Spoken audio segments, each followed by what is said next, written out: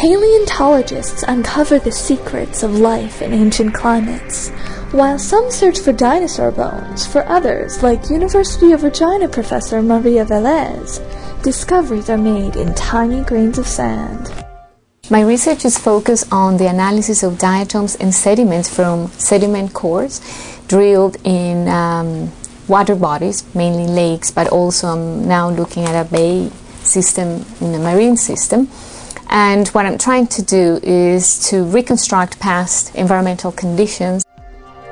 These microscopic creatures called diatoms are silica-shelled algae found preserved at the bottom of water bodies for centuries. Once you identify the species and you see historically or stratigraphically from old to young what has been the changes in the diatom assemblages, in the type of species that you find at different depths, you can reconstruct what happened.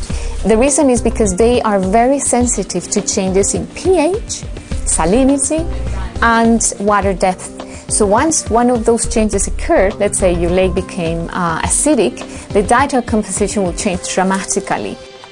Through this record drawn from research sites in Guatemala and Colombia, Professor Velez can see how climates change constantly over time. In one project, the diatom records even show the impact of Mayan farming on the environment thousands of years ago. For her, this window through time is the most exciting part of research.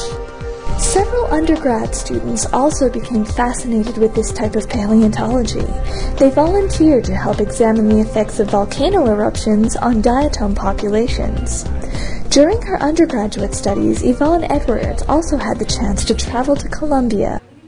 We actually ended up being able to go up the Nevada del Rouge volcano, and it was incredible. You don't see anything like that in Saskatchewan.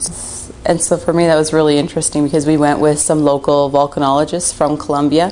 We hooked up with a bunch of their students in geology, and we went to their National Volcanic Research Institute, and they taught us a whole bunch. We got to see what they actually would do on a day-to-day basis.